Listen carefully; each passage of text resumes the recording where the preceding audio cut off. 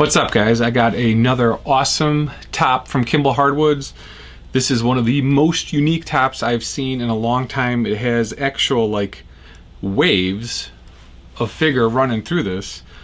And if you got a piece of wood like that, you got to put down a blue ocean fade, right? So I've got all of my blues from Angelus here: light blue, blue, turquoise, navy blue, and neutral. And today we're going to do an awesome blue ocean fade. We're going to start with darker color on the bottom. We're going to move our way up.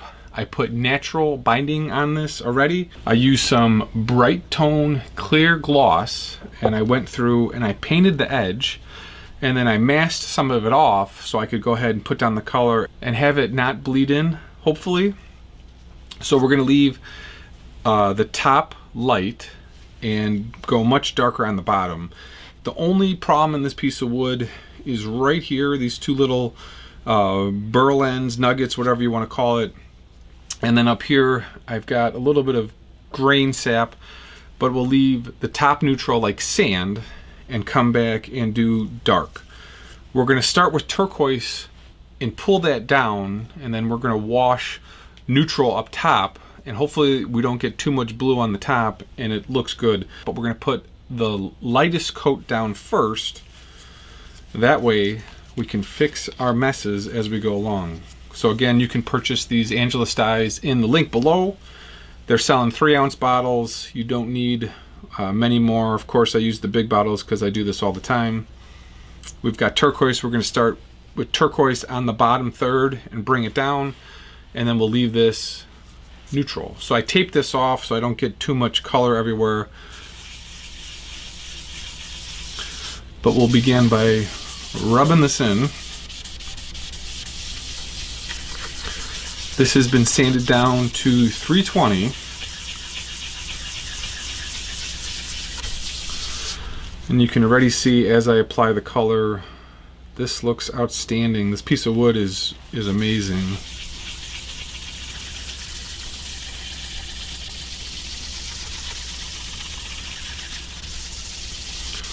We'll get the color to even out up here. The trick with the natural binding is to put it down, let it dry, and then tape it off so you don't get the color everywhere. We're going to go with some light blue down on the bottom on this, I guess, quarter or fifth. We'll darken it up. The light blue is usually kind of dark.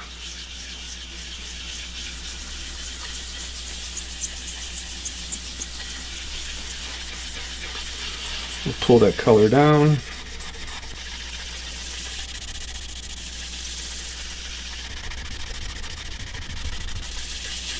So the blue makes those burls disappear. The big problem is with the end grain. That's where you always get color to seep. Hoping to avoid that today.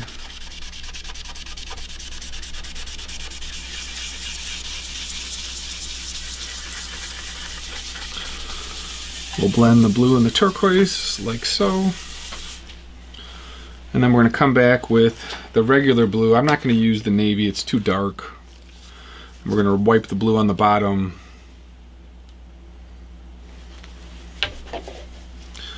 Like so. The dark blue can kind of get purple sometimes.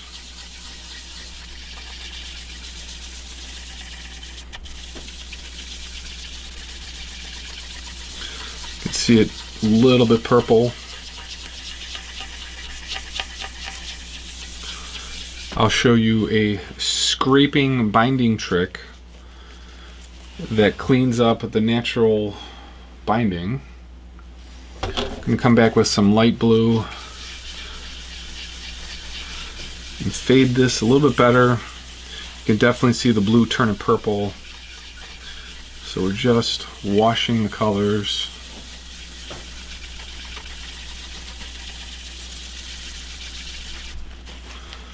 Come back with the turquoise and wash that. I'm almost out of turquoise.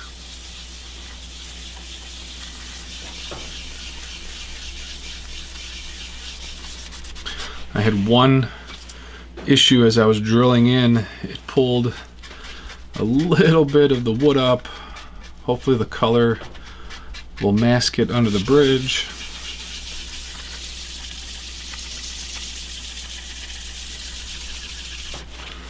Just moving around a little bit.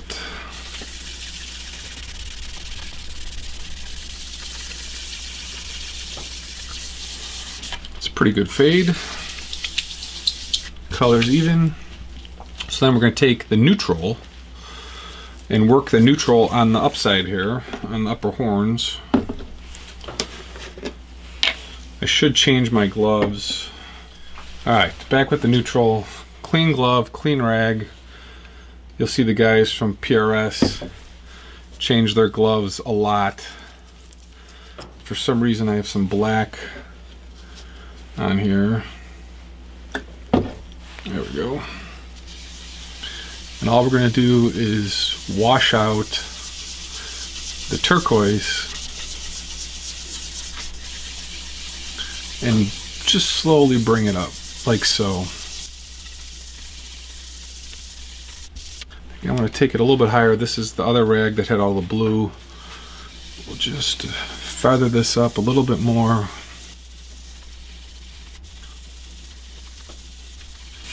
Wash this down.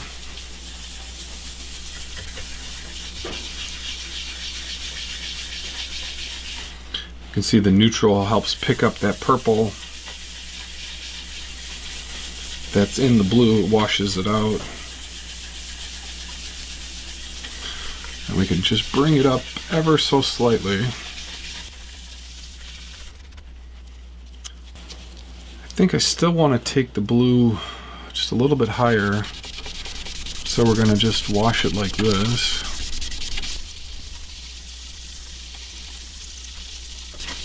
And it just has the ever so slight blue.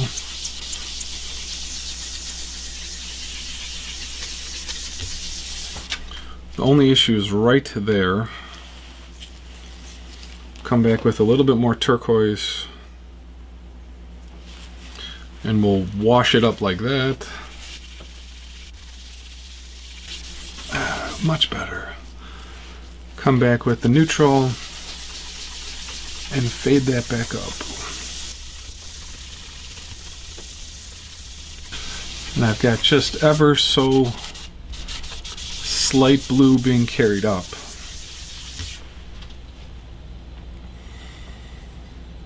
That looks really good. So these horns need a little bit of blue. Reason I stick out my pinky so it doesn't drag across.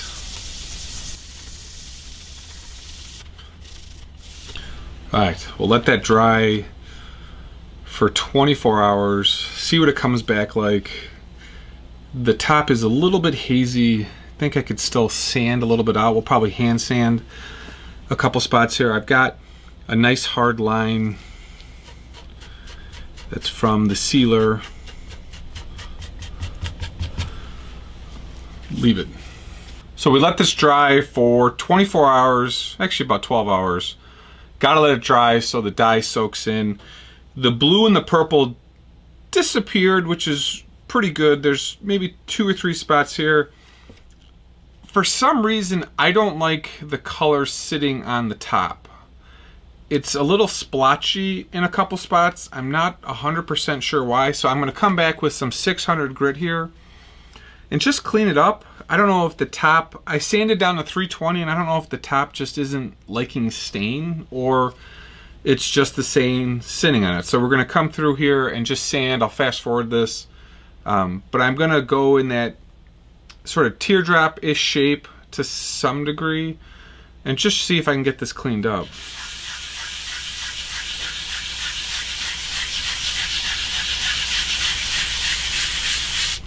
Actually, that little bit of sanding makes a huge difference. What I'm gonna do is I'm gonna sand the bottom, vacuum, and then sand the top. We're going to use some 320 grit sandpaper here. We're just going to pull off that top layer of color. You can see as I work that around, I pull it up. Make sure you don't sand going up with that dark color, or you're essentially just going to rub in the dark color. So I've got the vacuum cleaner, and we're cleaning off the sandpaper as we move up. What's really nice is once you apply that top color down up top, you can just sand some of it off, and it really does a nice job of keeping it clean. Problem is the dark blue on the bottom. Alright, so we sanded out a decent amount of color and it looks a ton better. That notch really makes me angry. But the blue is way more blue, and even though I sanded it and vacuumed it, there's still a lot of color left on the top. So before we add any more neutral back, we're just going to make sure that the top is clean. If I really want the colors to blend, got to make sure I'm clean.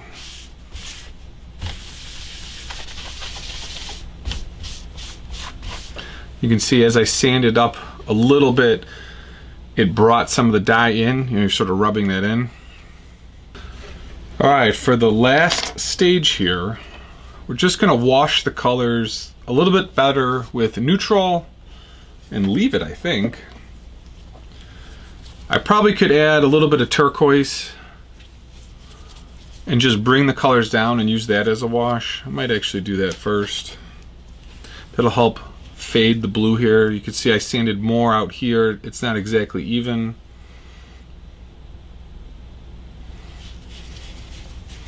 But we'll start on the bottom and just sort of work it up a little bit.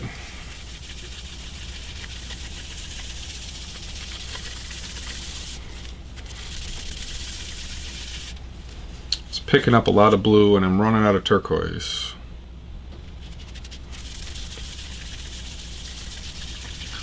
But I do love the look of the waves. Really unique. You can see as I was sanding, the color builds a little bit on the edge, but when I do the steel wool trick, I should be able to massage that off. We'll come back with a clean rag in neutral and just sort of wipe this around.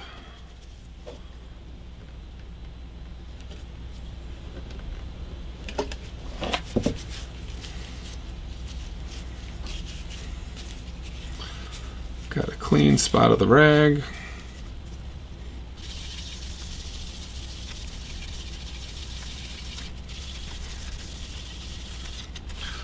We'll just stay right underneath the pick up. And I think I got a really good fade. Blend this a little bit more.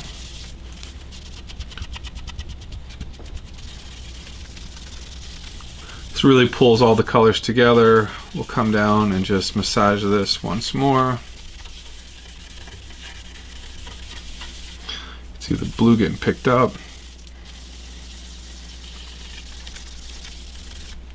That's it. I think we are good.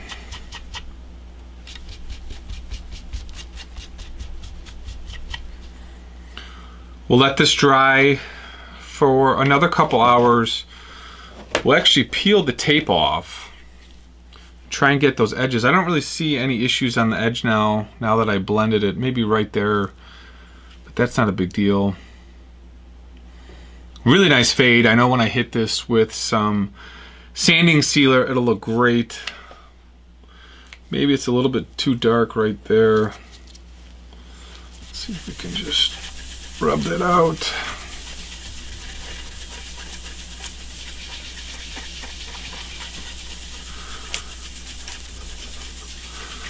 That was it. A little bit of purple on the bottom side here, which I'm okay with. The steel wool will clean it up, so let it sit. So here is the world famous steel wool trick. Please do not use those Brillo pads or those felt pads, they're terrible. Get fine grade steel wool and you'll just end up pulling the top layer of color off.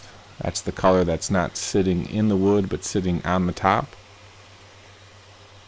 Here I'm going to vacuum it as I'm moving the color around. Make sure I don't take the darker color from the bottom to the lighter color on the top. So then we're going to peel the tape off from the natural binding.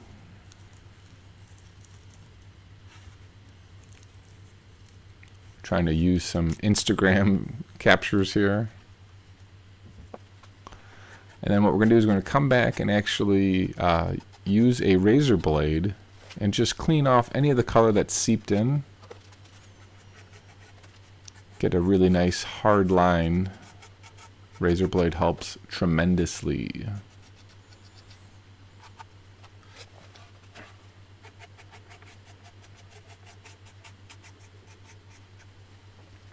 So then after we get it all clean, we put on some sanding sealer. We did 4 coats of sanding sealer. Those first 2 coats are real light, and then the last sets of coats are heavier. After that dried, I went and put on Mohawk pre-catalyzed satin lacquer, and like I said in the video, I put on about 10 coats. It wasn't sitting right, so we sanded in between each coat, pulled up a little bit of color, but I ended up getting a really nice smooth finish. So once we had it smooth, we added 1 more coat here. It's all set. We'll go back live in video. So this thing turned out outstanding. I'm really happy with the way it looked. For some reason, the wood, after I stained it and after I started putting the finish, I was getting a little bit of movement in the top for some reason. I don't know if it's the grain of the wood or whatever, but every time I would put a coat of this satin Mohawk finish down, it just wasn't sitting right. So I actually ended up doing about 10 coats of this Mohawk pre-catalyzed satin finish, and I sanded it down after each time, and now it looks outstanding. Just a little bit of bleeding right there, but other than that, it is beautiful. I don't really know how that bled through right there. I wonder if I scraped it, if it would come out. So this is one of those multi-layer bodies that I've done. It's the quilted maple cap, blue stained maple veneer, and then a piece of ash. And then I've got this basswood back, and honestly, I don't know what to do with it. So I was gonna leave it. I'm kind of lost. I was gonna do this sort of baby blue finish on the back and then try and do a design or something. I don't know. I've actually had a couple of offers to sell it already. Maybe I should just sell it and you guys could do what you want. It's nicely sealed. It's got this Mohawk finish on it. So the top is done. All I have to do is tape it off and then do something with the back, which I'm not sure what that would mean at this point. It's got all the holes drilled and everything. Really beautiful, outstanding looking body. Happy with the way this turned out. One of the best looking tops I've worked with in a long time. The only issue are these 2 little divots that, even though I sealed them a bunch of times, they still just don't want to go, but I'm just going to leave it. Like, it's one of those tops where you just spend too much time on it, you're going to cause some problems. This little notch actually doesn't show when I put the bridge on, so I don't think there's any issues with it. So, beautiful guitar body. I'll sell this for $250. So if someone wants to make me that offer, I'll put it on. If not, maybe I'll put something on the back and then sell it for $300. I don't know. Anyway, really awesome project. Love the way that this one turned out. Outstanding wood from Kimball Hardwood. Blue Ocean Fade. Thanks for watching, guys. We'll see you in the next video.